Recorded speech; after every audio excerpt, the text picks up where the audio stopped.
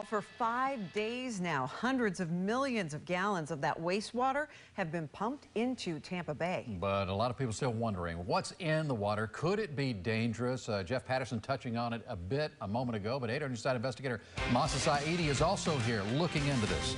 So Keith and Stacy, we are told the drinking water in this area is being checked and it's safe. But as the state pumps all that water into Tampa Bay, we asked an expert if we should be worried about what could happen as a result.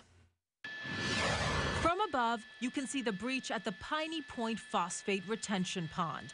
Contaminated water that was sitting in a stack of solid fertilizer byproduct called gypsum pouring out Tuesday.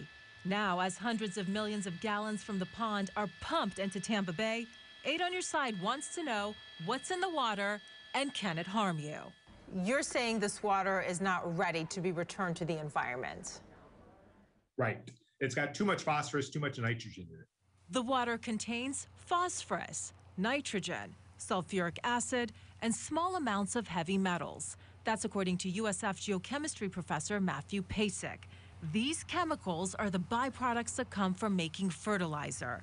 For years, Pasek says salt water has been added to decrease the toxicity of the pond, but the leak happened before the water was safe to return to the environment. The worst case scenario would probably be algal blooms across the surface of Tampa Bay and a bloom of red tide as well. The fish will suffocate, the water will smell bad, it'll turn green.